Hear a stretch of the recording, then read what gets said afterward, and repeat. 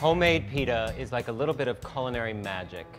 If you've never made it, it may seem intimidating, but it's actually quite simple and straightforward. First, we make a slurry of yeast. That starts with 1 cup of all-purpose flour and 2 packets of active dry yeast and water at 110 degrees approximately. You want something anywhere between 100 and 120 degrees. That's 1 cup, by the way. And for sugar, honey, a tablespoon.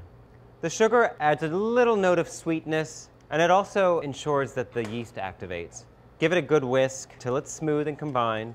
And at this point, it's a very wet mixture. Cover this with plastic wrap and put it in a warm, draft-free place for about 30 minutes until it's bubbly and doubled in size. Look at this, the magic is already happening.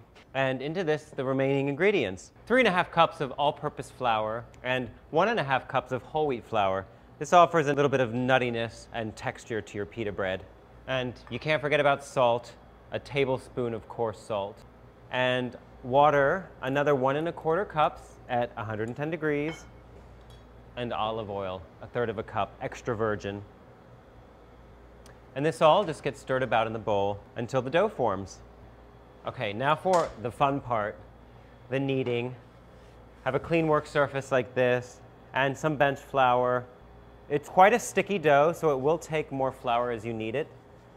So you can just pour that dough right out. And you'll also want to lightly coat your hands with flour so that the dough does not stick to your hands. Knead this dough until it becomes smooth and elastic and springs back when you press on it. That'll take about 10 minutes.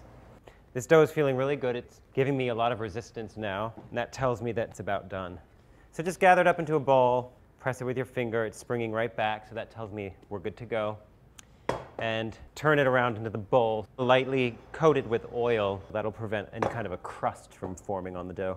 This gets covered with plastic wrap again, and back into a warm, draft-free place until it's doubled in volume.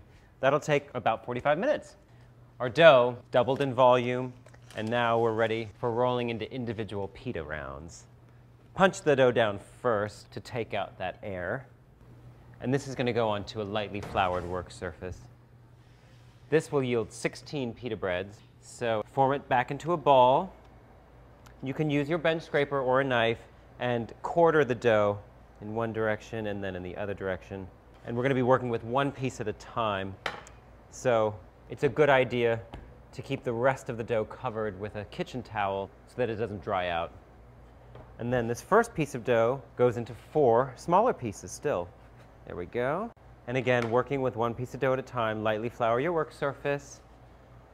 Form the dough into a ball, pinching it in your hand, and then place the pinched side down on your work surface. And with a lightly floured rolling pin, flatten this into a 6-inch round. And you should also have a few baking sheets and clean kitchen towels on standby. And then these go onto a baking sheet lightly dusted with cornmeal. The cornmeal will ensure that the dough doesn't stick to the tray, and it also gives the pita a nice little bit of a crunch when you eat it. Just like that. And just lightly cover that. I'm going to carry on with the rest of the dough. And then once they're all rolled out, preheat an oven to 500 degrees with a cookie sheet on the very lowest rack of the oven. That's important to help ensure that our pitas puff when they're in the oven. These have rested for 30 minutes. They've risen slightly. They have a nice round shape. And these are ready to go into our very hot 500-degree oven. Close up shop, 2 minutes, and then we flip them 1 minute more on the second side. Okay, that's 2 minutes. Let's take a peek. Oh yeah, see how they're nice and puffed? So just give them a flip, and they need only 1 minute on the second side to finish up. So don't go anywhere. Okay, these are smelling incredible. They're done, just like that. 3 minutes. Puffy, gorgeous, homemade pita. Just keep them covered to stay warm and steam and soften as you carry on and cook the rest of your pitas.